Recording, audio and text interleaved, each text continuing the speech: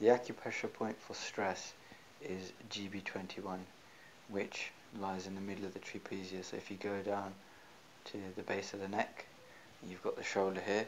Midpoint in between is a very lumpy, kind of knotty area within the trapezius, upper part of the trapezius muscles. So in order to work into that area, you can simply use fingers reinforced and do circular kneading into that area. If you're working on yourself, you would hook your hand around, as my model will show, and then work through the trapezius muscle. If you're working on somebody else, you will simply be guided by them in terms of how much pressure to use.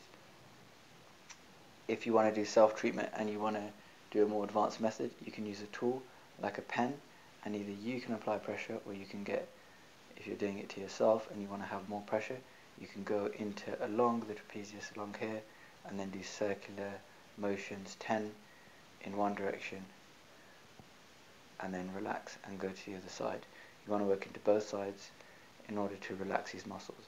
So trapezius is usually where stress goes. It's these shoulders which physiologically, when we stress, we tighten up, shoulders gets raised, and affecting these muscles has been shown to affect stress levels and also affect some symptoms within some psychological disorders associated with stress.